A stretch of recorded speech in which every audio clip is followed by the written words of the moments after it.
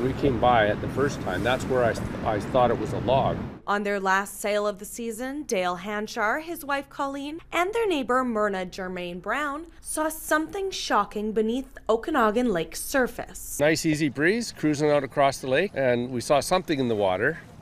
And as a boater, I was just looking, is this something dangerous that needs to be marked so somebody doesn't run into it? We went by it. It looked like a log down into the water, but didn't look quite right. That's when they snapped a photo. It wasn't until we got home, we got looking at it and zoomed in on it that we were like... puzzled. The horns are if we can call them that, so the nodules. Yeah.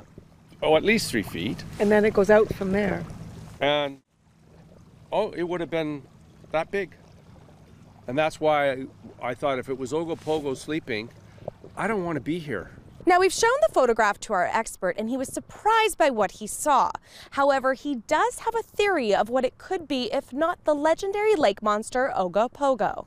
I am not going to lie. As soon as I opened up, I did have a moment of hesitation, like, whoa, this is not like something I've seen before, because you immediately see the horns. And a lot of classic depictions of lake monsters, people will note horns of some type.